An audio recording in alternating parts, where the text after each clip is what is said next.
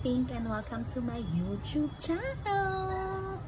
For today's video, ayun na nga guys, papakita ko na nga po sa inyo kung ano ang aking ginagamit na skin care na product.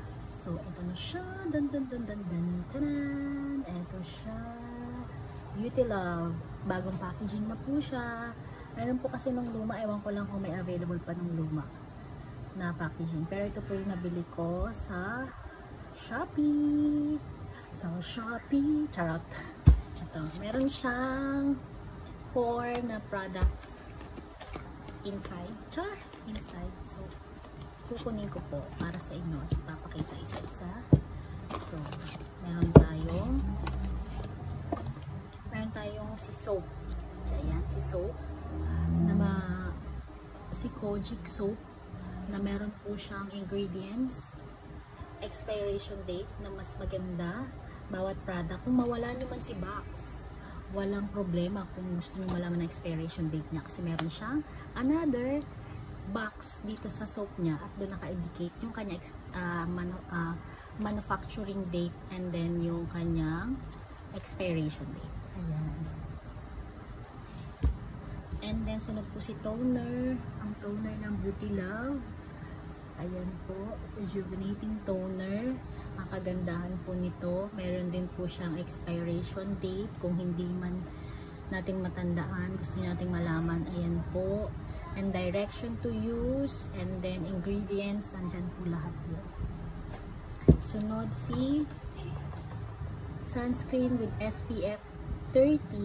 Ayan po, ang pang day natin na product. And with, meron din po siyang expiration date and manufacturing date. And lastly, si Rejuvinating cream. Ayan po siya. Ingredients din po, and with ano rin po siya, expiration date. How to use naman po tayo. Ito, ang unahin ko is si soap. Madali lang po. Itong soap na itong ginagawa ko, hinahati ko po siya ng 4. Bakit 4? Kasi madaling matunaw ang soap. So kahit anong gawin mong pagtitipid, kung hindi mo siya hahatiin, madali siyang matunaw. So ang ginagawa ko, hinahati ko siya sa gitna and then dalawang bali 4. So paano siya gamitin? Basahin nyo lang yung mukha nyo muna, and then yung normal na pag ihilamos nyo, i-apply nyo si Kojic soap, and then dati mga 2 minutes ako, more than pa nga nung binababad ko sa mukha. Pero ngayon kasi hindi na yung ginagawa ko, at least minimum of 1 minute or less, depende. And then banlaw agad, and then tap ko ng towel, face towel sa mukha ko. Ayan, itap ko siya para matuyo, and then kasunod na nun is si toner. Ayan, ginagamit ko siya right after ko maghilamos at mapatuyo na yung sa mukha ko. Lalagay ko sa cotton pad, and then nalagay ko siya ng tama. Yung tama lang, huwag masyadong basang-basa, yung sayang din naman.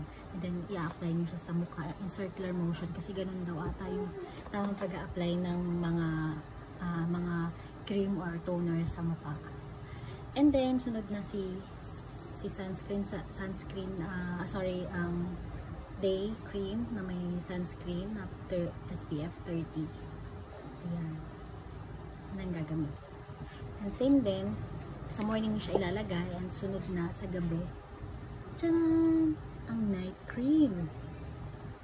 Bakit nga ba ako nag-decide kumuha ng ganitong set, ng Rejuvinating set? Kasi hindi na ba yung typical na acne lang basta-basta. Kasi galing akong Dubai, nag-Canada ako. So, iba't ibang weather na rin yung nasubukan ko. And talagang, siguro kaya breakouts yung skin ko, kasi nga, malamig, mainit. Kahit sa Dubai, kasi normally sa Dubai, laging naka-AC, paglalabas ka lang, doon ka lang maiinitan. And then, syempre, alam mo yun, yung tendency ng skin mo, yung lagay ng skin mo is sa mainit, sa malamig, and then siguro kaya ganun. Then sa puyat, dahil nagtatrabaho nga tayo. And Sa Canada naman, kaya ako nag-breakouts kasi ewan ko, hindi ako sanay kasi syempre yung nag-snow na nung winter doon, sobrang hirap, lalo na wala ka namang natatry pa na skincare na product na meron doon sa Canada na effective sa'yo. Pero nag-try din ako, nag-try din talaga ako, wala talagang nangyari. So nung pag-uwi ko dito, yun yung ginawa ko, yun yung tinry ko, which is ginagamit ng sister-in-law ko, and then ayun, ginamit ko din siya, and then tinry ko lang din naman, naging okay naman. Ito na nga yun, si Beautylove, at hanggang ngayon ginagamit ko siya, sobrang effective niya sa akin. And ayun na nga yung story ng aking skincare product na ginagamit ngayon, at saka masasabi ko talaga na effective siya kasi talagang yung kalagay, papakita ko yung pictures kung papaano yung mukha ko na yung mga acne ko noon, mga acne scars, nagkabulutong pa ako, lahat yun makikita nyo dun sa pictures, ipapakita ko sa inyo para malaman nyo naman kung ano naman talaga ang kalagayan ng aking kamukhaan. And happy ako kasi natuklasan ko si Beautylove, and thank you sa, hindi ako, disclaimer lang po, hindi po ako dermatologist, hindi rin po ako hindi rin perfect yung skin ko, at the same time hindi po ako graduate na para malaman yung mga yung professional side ng pagsasabi kung ano yung effective at hindi effective sa atin. Syempre nasa sa inyo pa rin yun.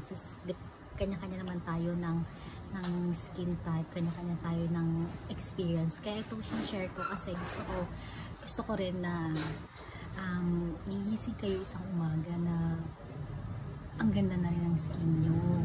Yung may pagkakatiwalaan din kayo at magiging confidence kayo, diba? Ayun. And then disclaimer lang, hindi ako sponsored ng Beautylove, wala, nagbabayad ako, binili ko to ng normal price nila. Kaya wala, kahit discount wala. Kaya thankful ako, kaya sinishare ko din sa inyo, baka din po makatulong like me sa experience ko sa skin ko, na meron akong skin sa ngayon na hindi naman skin na not so perfect, pero satisfied ako sa result na meron binibigay sa akin si Beautylove. Ayun po, thank you for watching my vlog, and see you po sa aking next vlog. Thank you so much for watching. Don't forget to subscribe, and don't forget to may bell button po, paki-on para po ma-notify kayo every time na mag-upload ako ng video. Thank you so much for watching.